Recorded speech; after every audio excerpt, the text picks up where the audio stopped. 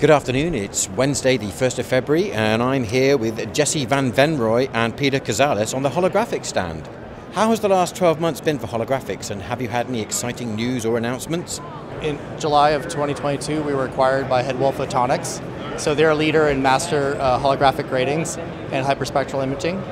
And there's a lot of synergies between the two companies, and we're really excited to work with them.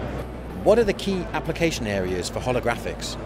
Yeah, so the three key areas are the area of gratings, diffractive gratings, diffractive optical elements will be part of that, microlens arrays, as well as waveguides and optical assemblies. What sort of people should be coming to find you at the show? Yeah, so people usually come to us with some of the more challenging programs where other vendors perhaps can't meet the requirements. So we work with people from prototype stage into production. We have the capability of bringing the costs down dramatically with our wafer level technology. We can replicate many parts on one wafer, and that scales into high volume production.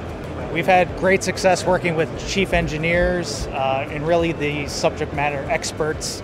Our team is comprised mostly of very technical engineers, and there's a lot of specifications that really need to be ironed out right up front with making a master, and that translates into very successful projects. What's next for Holographix?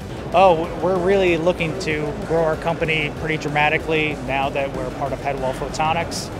They're looking to grow very quickly, so we're seeing a lot of new applications for microlens arrays, diffraction gratings, DOEs, different diffuser products. So there's a lot of opportunity out there.